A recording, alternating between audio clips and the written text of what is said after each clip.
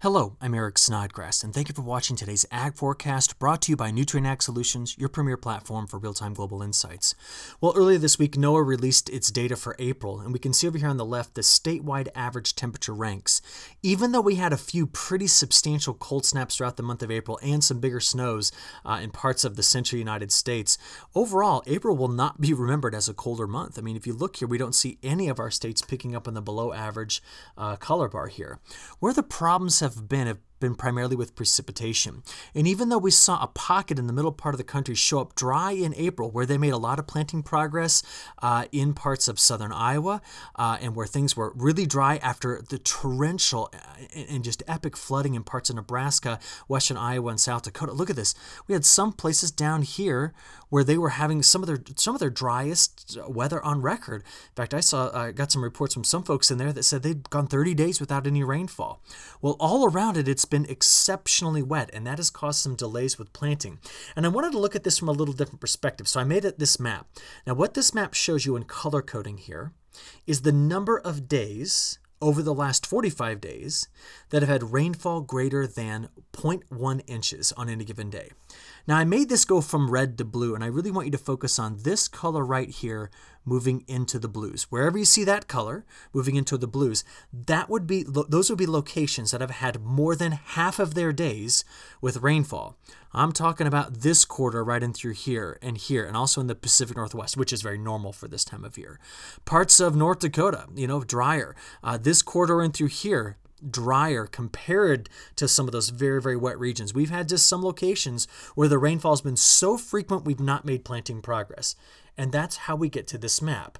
You see corn planting progress compared to average. We're in deficit. We are well behind. And I think the easiest way to look at it is by looking at these graphs. So 2019, as of Monday of this week, currently sits here. And we know that due to the large system moving through the middle part of the country, we're not expecting major planting progress. Maybe we'll be over somewhere like this by week 19. Now, if that's the case, 2019 will go from being the fourth slowest planting progress since 1990 to maybe the second. The big question I have to answer is, after we get Monday's report, will the next week take us on a trajectory like we saw in 2014 like this? Will we continue to see maybe a slight slowdown but make more progress? Or might 2019 continue on its way toward being possibly the slowest on record? That's the question I have to answer, and let's dig right on into this. Certainly the last 3 days has been problematic with that large low pressure system moving through the middle part of the country. Remember that drier sector in through here? Well, rain has come in, and it has come in buckets. We've had some locations in parts of Kansas which are still under flood warning right now get between 6 and 10 inches of rainfall. Very wet in parts of Louisiana, Louisiana, Arkansas, and eastern Texas, as it has been just north of Houston. But we brought rain to Iowa. We brought rain up here to South Dakota, and also into Minnesota and Wisconsin as well. This system's been a problem, and it's moving east right now. Early in the morning, this is valid about 4 o'clock in the morning. What do we see? The heavier rainfall moving through this corridor in Illinois. It's going to be moving to Indiana, moving toward Michigan, moving out of Wisconsin. Heavier rain here spreading in this direction, and also dealing with some leftover rain in parts of the panhandle of Texas. This, by the way, is snow, and we've been accumulating it in that area. And by the way, we're not yet done with snow if you're over in this region. We'll talk about that in a few seconds. Here's our problem. This is also our solution. That deep trough that you see there, seriously cold air for this time of year moving into it. The solution, though, is that this trough is going to kick east, and we want that to happen because as it moves east, it will remove for us the strong moisture advection out of the Gulf of Mexico, which has been just soaking much of the United States. But the problem in the near term is that trough, well, look at the cold front beneath it. That's some really cold air that is moving south here. And as a consequence of that cold air behind that cold front, look at what our all hazards weather map shows us in the day on Monday. Early Monday morning, widespread freeze warnings right there through parts of Nebraska. We have frost advisories on one side, and we're watching a frost watch on the other. We've got flooding in Kansas. We've got flood watches in parts of Arkansas, Louisiana, and Texas. Dense fog advisory here, and oh yeah, we're still dealing with that snow in parts of Minnesota and Wisconsin. So this is still kind of the tail end of this powerful system, still causing some problems. But let's look bigger picture. As that trough digs through, our next 5 days does feature a corridor right here in the middle part of the country that will be much cooler than average. As the trough moves through, does it dry out? Yes. But it's not the kind of drying out we want. We want 80, we want wind, and we want no rain. Instead, it's cool, which is going to prevent our fast evaporation rates from ever showing up. Meanwhile, Pacific Northwest enjoys a ridge, rapid accumulation of green degree units, which is exactly what we need in the month of May in this area. What about getting out to the days 6 through 10? We see the broader trough really occupying much of the southern and eastern part of the United States, but a ridge begins to build in here, bringing in some warmth to parts of Montana in the north central plains. And as we look out to days 11 through 15, we're going to watch for a very interesting pattern begin to develop again. It's one that I don't like to see given the planting delays that we've had, but you can see here the cooler pattern in the southwest. That's due to some strong winds coming in this direction and possibly more ridging developing here over the eastern part of the United States. And that's something we're going to talk about in a few moments here. Next 5 days of precip. Yes, this is dry, but it's also cool. We're still going to be dealing with multiple rounds of heavy precipitation down in this corridor, and the current system as it moves on off to the north and east, still plaguing that region with rain. We will be watching the potential for rain in the San Joaquin River Valley with this upper level trough that's just still sitting and spinning here, causing some problems with widely scattered showers and storms in the mountains. But getting down here in the San Joaquin Valley, this is an area where we don't want to be seeing precip. This is not the time of year for it. And also, just to let you know, I am going to keep watching this area down here in the southeast because it's an area that's largely missed out on a lot of that very heavy rainfall and is actually showing up in the drought monitor as dry. So that's your next 5 days. What about day 4 through 10? You see the drier pocket in here. That's because this trough moves east. So it's going to start off cool, but be dry. Now, I want you to remember something here. Even though you see it showing up with a drier bias in that area, it is not going to be dry every day. There are still going to be a few rainfall events that move through there. It's just drier than the climatological average. Okay? And finally, before we get into some of the details, look at this. This is week 2. So this map doesn't even start until next Thursday and goes to the following Thursday. My concern is why we start to see the heavier precipitation amounts greater than average in that area. We got to talk about that pattern, okay? All right, short term, what are we dealing with? Let's just click play and watch the current system move east. Throughout the day on Thursday, you can see this is wrapping its way up into Michigan, moving over to Indiana, Ohio, and then we have more rain moving through parts of Tennessee and Kentucky. This is much lighter rain than we have been seeing. If there's a region today we're watching out for some stronger to severe storms, it's going to be to the south inside of that area I just drew. Meanwhile, on the backside of this, don't be surprised in Colorado if you see some snow at the high plains with this one and some lighter rain just to the east of it. Well, this system continues to progress throughout the day on Thursday, moving toward the east. You can see it there. Widely scattered showers potentially in parts of Iowa and in parts of Missouri, stretching down here into parts of Texas. But you can see, look over there in California. Tonight into tomorrow morning, upper level lows spinning. You got some rain in a place that doesn't often see much rain.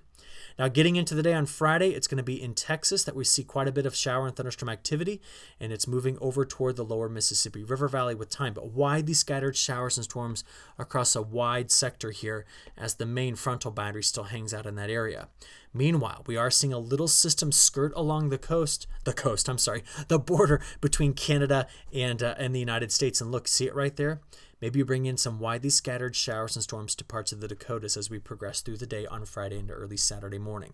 So I told you, even though it's drying out, it's not dry everywhere. Now watch what the pattern is suggesting, okay?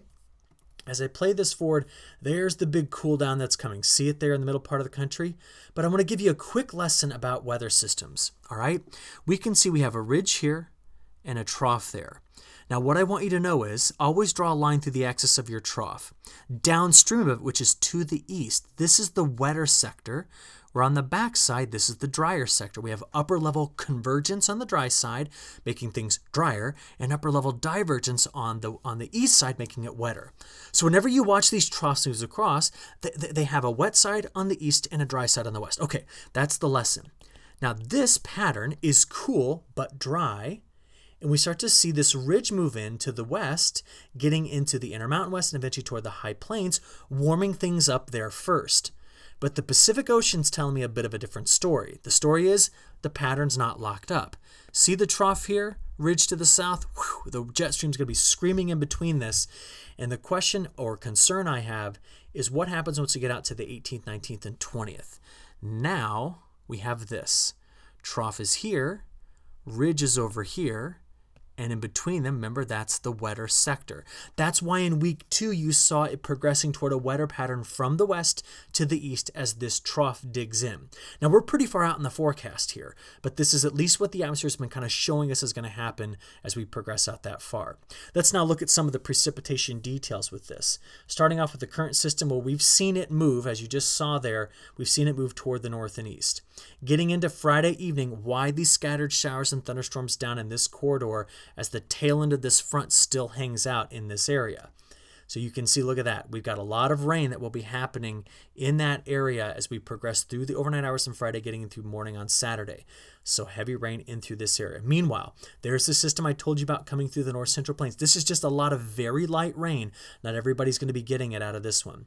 With time, we see that lighter rain moving throughout the overnight hours on Saturday into parts of Minnesota and Iowa, whereas the eastern Corn Belt, look at this. This is now Saturday night into Sunday morning, is getting another round of heavier rain.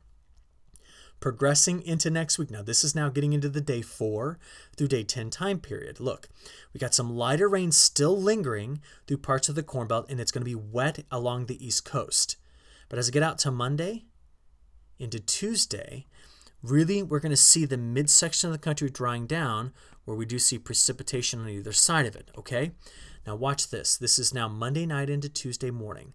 This is that drier time period, but I said it's not completely dry. Watch what I mean. By next Tuesday afternoon, getting into Tuesday evening, we're watching a weak low pressure system move across the Dakotas into Minnesota and Iowa by the time we get into early Wednesday morning. Gets over to Wisconsin, Michigan, and that could bring some rain. Remember, any rain in that location at this time of year slows us down again. And so what do we see by middle of next week? A system skirting through, bringing in some precip. So yes, it's drier than average, but it is not completely dry. That's my point in showing you this, okay? So only toward the end of next week, we start to see high pressure dominate. But as I get you out here to the 18th, 19th, now we're back into this again.